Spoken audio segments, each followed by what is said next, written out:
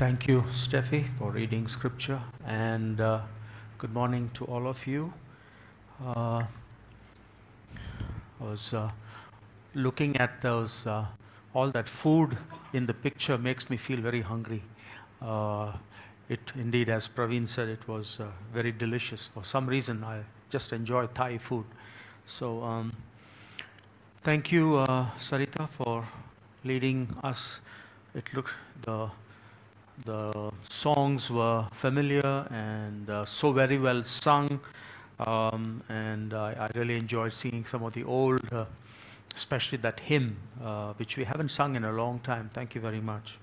You made a very interesting statement. You said, even though we don't know we'll wake up next morning, we put our alarms, and that is hope. So thank you for giving us that hope, right? And thank you, Nelson, for leading us in the prayer. And as you were just focusing on some of the terrible things happening, and of course, yesterday we were praying. We started our prayer ministry monthly.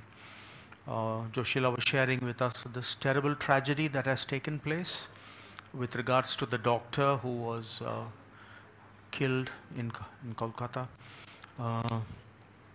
And Mr. Rao was sharing with me about the war and what's happening in the Middle East. There is so much of tragedy all around us. You keep wondering, why the world has become so horribly, violent. And yet, we have that sense of hope, as you shared, Sarita, that we read scripture, we study, and we know that there is a future, a wonderful future. So let's keep our alarms on with that sense of hope, right? Yeah. My wife just shared with me that Mrs. Madhu, who we prayed for, celebrating a birthday, apparently had a fracture. I don't know how, but she is not able to walk, and she's laid up. And so we just hope that she will recover soon. And maybe we can just offer a prayer for her. And as we do that, maybe I can ask the Sunday school children also to come forward, and we'll pray for them as they go for the study. Join me as I pray. Gracious, loving Father, for a moment we just remember Madhu, who's struggling with a fractured leg, and pray for your healing for her, and that, Lord, you will just help her to manage the pain, and that she would be back on her feet. We pray for our children as they go for their Sunday school. Your very special blessings upon Selena as she continues to bring the hope of the gospel to these children, that they may grow up to be your disciples. In Jesus' name we pray. Amen.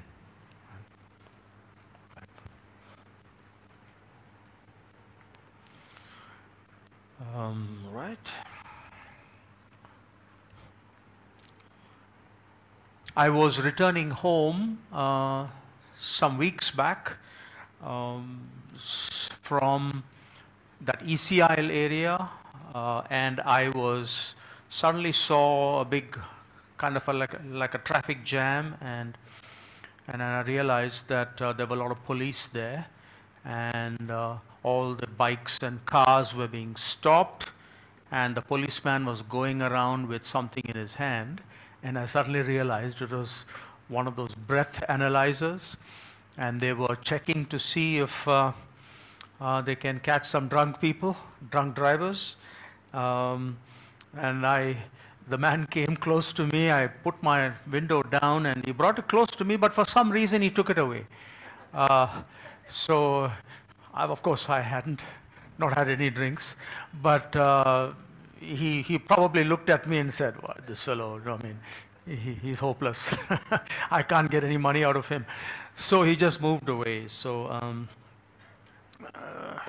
we all know that drinking under the influence of alcohol is dangerous, especially if the influence is very strong.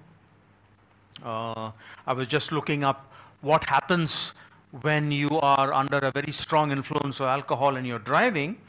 Apparently it slows you down. Your reaction time becomes extremely sluggish, and your coordination is not good enough, and so you're not able to coordinate with the machine. You know, your pedals and your steering. Apparently, even it affects your concentration.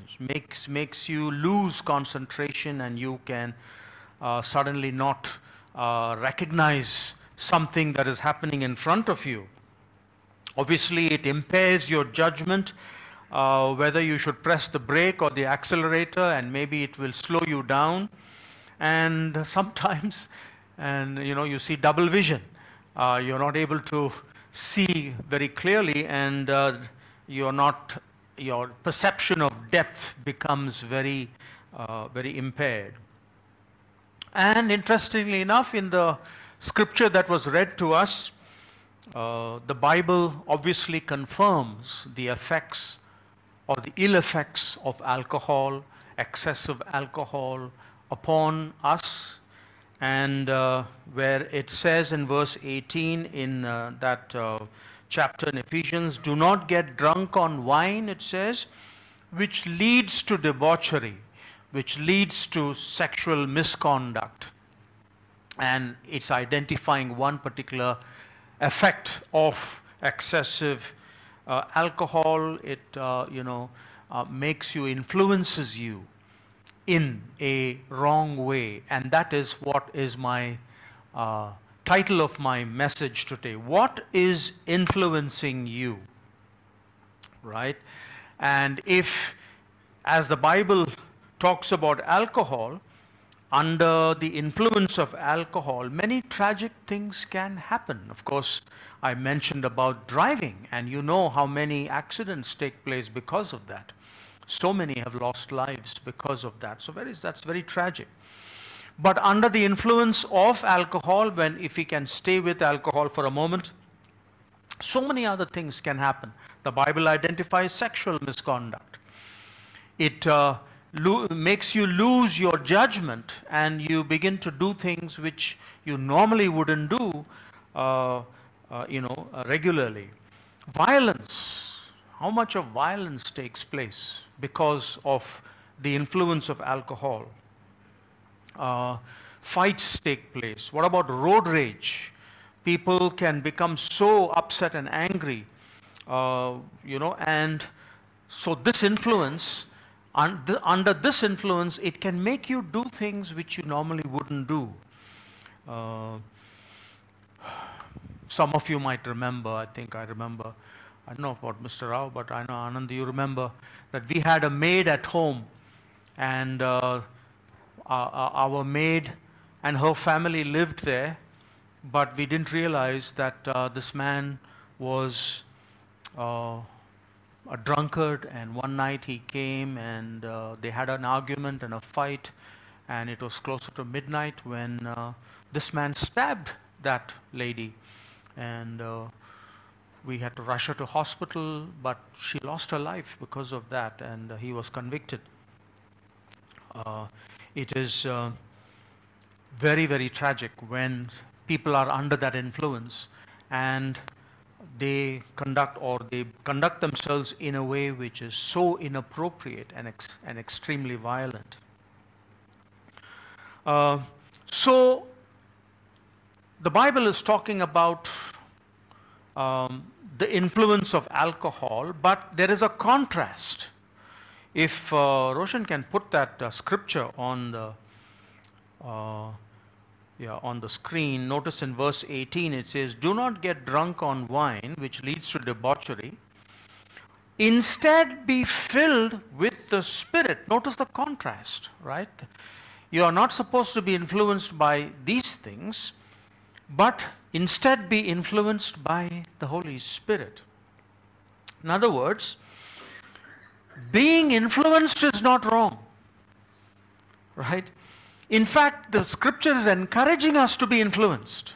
But the question is, what are you and I going to be influenced with? The contrast here is, don't be influenced by excessive wine, but instead be influenced by the Holy Spirit. Be filled by the Holy Spirit. Every one of us, every human being, whether we like it or not, are being influenced on a daily basis. We as human beings are naturally prone to being influenced. The question we have to ask is, what is it that is influencing us? The Bible suggests be influenced by the Holy Spirit. All right? So the intention of this passage in Scripture is to tell us that yes, all of us are going to be influenced by something or the other, and we hope that our influence is good. It has a good effect on us. It influences in the right direction, right? And we just discussed wine, and the Bible says don't be influenced by wine or get drunk on wine, as it says. We know that in the Bible itself, in other passages, it shows the good effects of wine. If you remember the Apostle Paul telling Timothy, have a little wine for your common ailments, your ailments of your stomach. So, the question is, how are you being influenced by these things, right? And it just picks up wine there. But there are so many other influences that can be even more dangerous than wine. There are many influences in this world. And I want especially our young teenagers to understand that you are being influenced on a regular basis, right? Very soon, as the sermon ends and the church ends, you will be going to something that will influence you, right? Every one of us are being influenced by social media. So, what I want to say is, whether we like it or not, we are going to be influenced. The question is, what are the things that can influence us? And as I said, there are things more dangerous than wine that can influence us. Let me just pick up a few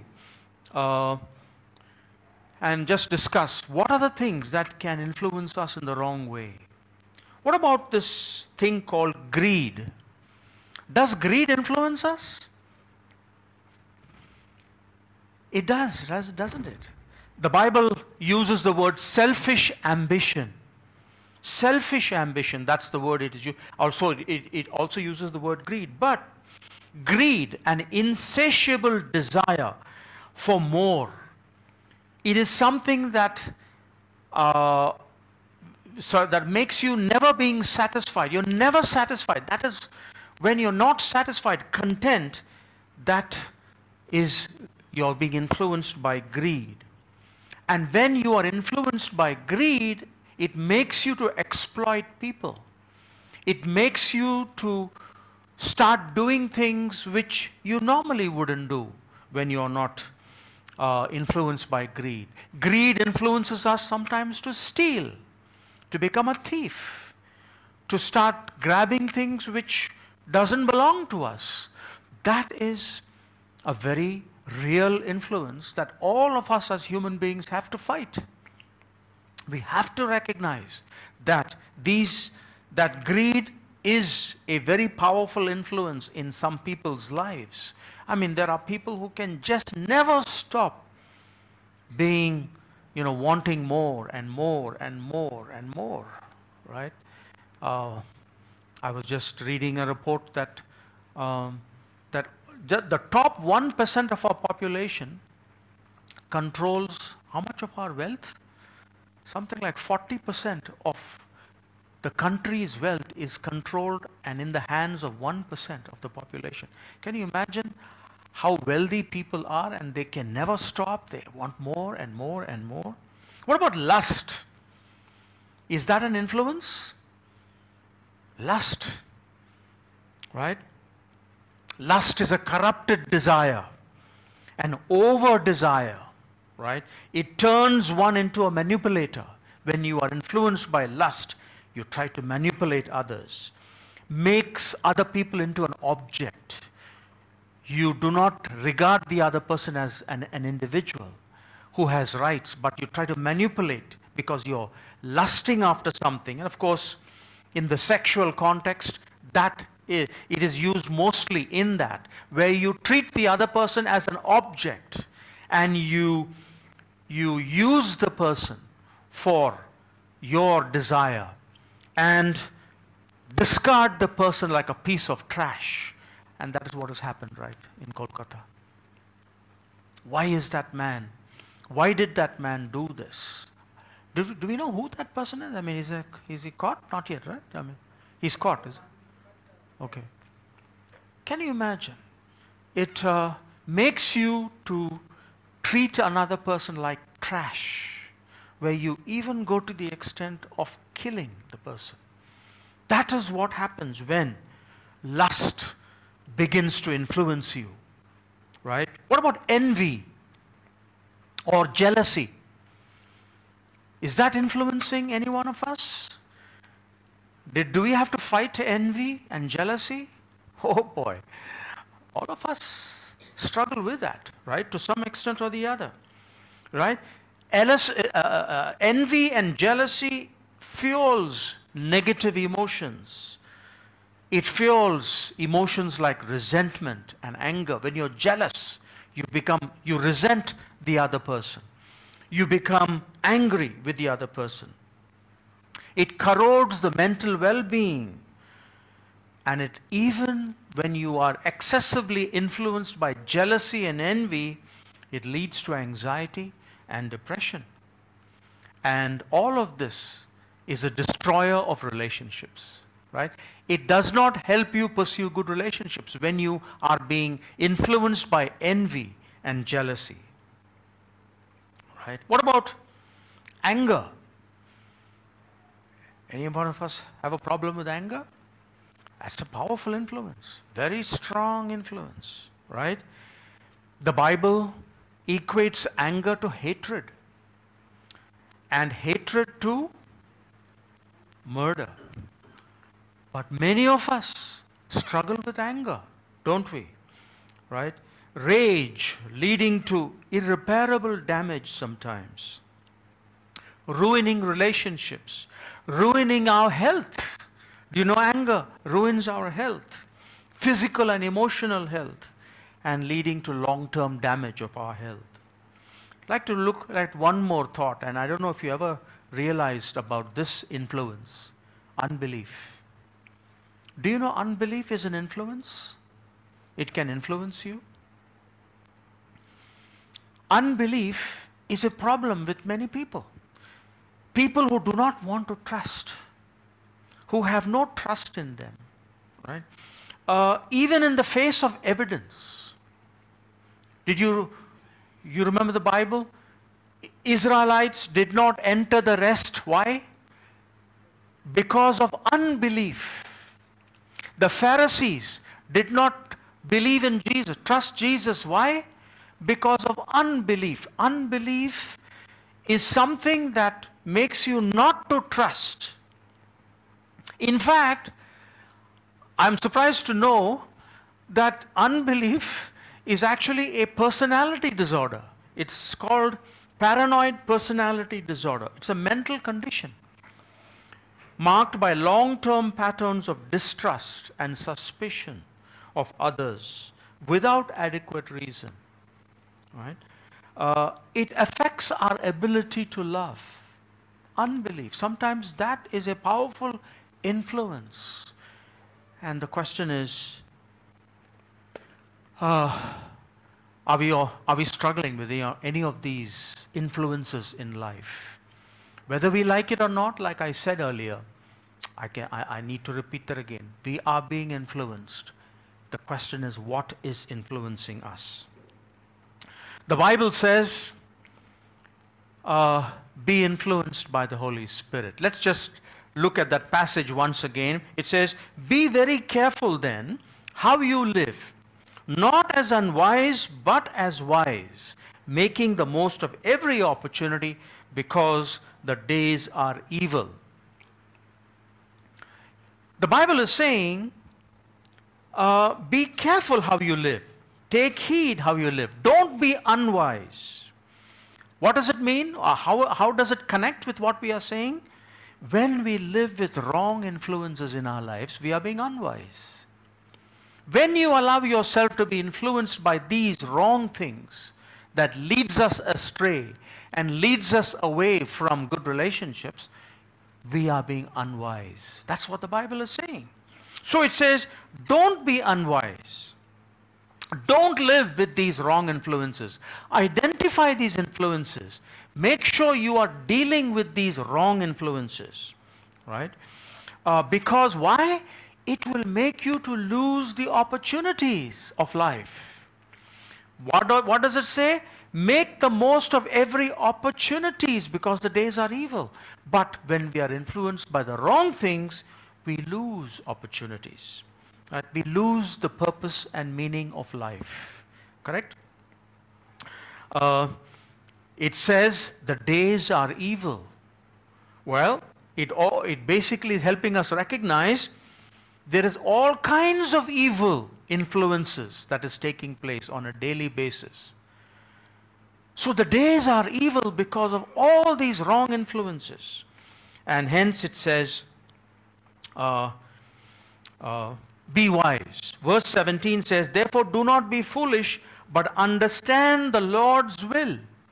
Understand the Lord's will. Foolish, don't be foolish. It's a double negative. Don't be unwise, don't be foolish. Double negative. So God is, the apostle here is helping us understand that there are many, many wrong influences, but be wise. Don't be foolish. Don't allow these things to dominate our lives. Deal with it. Work with it. Ask for God's help to overcome these influences.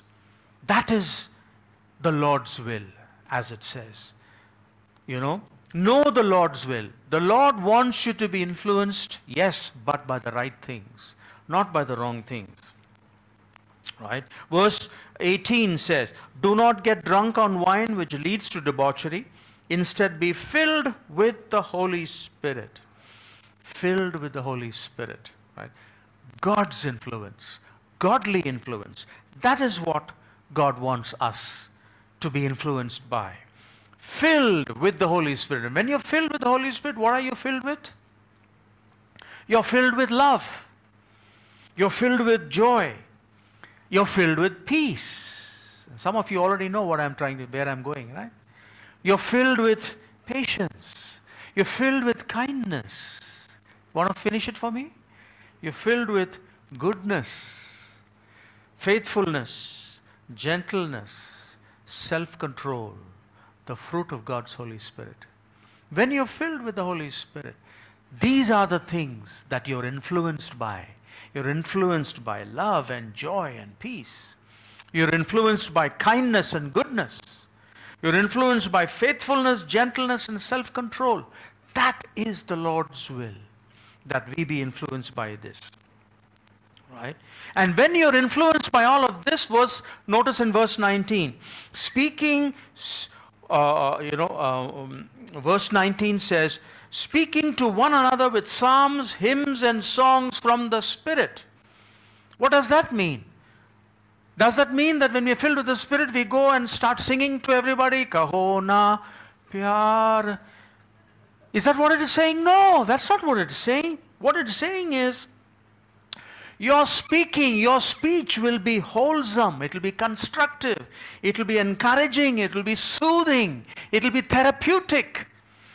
When we speak, it's also like a singing, a lovely song going out from you, bringing soothing feelings and togetherness and joy and peace with one another. That's what it is saying. It's not saying go sing to everybody. No, that's not what it's saying. It means that singing, that speech of ours will be so good. All right? And then it goes on to say, always giving thanks. So when you are speaking, there is a gratitude that comes out, right? A thankfulness, an appreciation that comes out. There is praise that comes out. Things that comes out automatically from our lips when we are influenced by the Holy Spirit. And so you and I may want to check ourselves. What is coming out of our mouths? Jealousy, envy, hatred, anger, abuse. If that is what is coming, then your influence is coming from somewhere else. It's not the Holy Spirit. It is not the Holy Spirit. Right? And then it goes on to say, sing and make music from your heart to the Lord. Like we did this, as we began our worship. But then our lives become a worship. Our lives become a daily worship when we have good speech coming out of our mouth. It becomes like, a praise, a music from the heart to the Lord. Verse 20, always giving thanks to God the Father for everything in the name of our Lord Jesus Christ. Giving praise to God the Father, right? Giving thanks to God the Father. God the Father who sent the Son, right? Who sent the Son in the name of our Lord Jesus Christ. A reminder for us that this happens only by Jesus Christ. It happens only in Jesus Christ. It happens only if we are connected and, tied up with Christ our Lord. Right? So, question is, what is influencing you and me on a daily basis? As we wake up and when we hear that alarm go and we wake up, one of the things I say, thank you, Lord, for a new day. But do we also ask God, please influence me by the Holy Spirit. Take away the lust and the envy and the greed. Help me to deal with those. Is that what we pray for? Right? In the Speaking of Life, Michelle Hartman now, she got married. She's no more Michelle Fleming. Michelle said, Christ is our living bread. And when we eat that bread, it influences us. Let Christ be our living bread, our influence on a daily basis. How? Through the filling of the Holy Spirit. Jesus Christ promised us the Holy Spirit. Every day as you wake up, ask God to fill you with the Holy Spirit. Because that is the influence that will help us. Right? Let us pray that we are allowing the influence of the Holy Spirit in us. 1 Corinthians chapter 3 and verse 16, a very popular verse with our former elder in Mumbai, Mr. Matthew. He uses this all the time, if you have probably heard him speak about it. It says, don't you realize that all of you together are the temple of God? Have you heard of the temple of God? He constantly says, you are the temple of God. And the Spirit of God lives in you. God will destroy anyone who destroys the temple, for God's temple is holy, and you are the temple of God. What I understand from this is, we are the temple where the Spirit resides. We have to allow that Spirit to constantly be influencing us. Otherwise, we will be destroyed.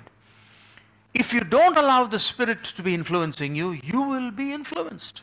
Mark my words, you will be influenced by lust, greed, anger, hatred, jealousy, envy, selfish ambition. Those are destructive. Those are destructive. But be filled with the Holy Spirit. Right? So that our lives can become like music to others. Our lives can be a soothing, loving expression of Jesus Christ our Lord, so that we can be the temple of God. God bless you all.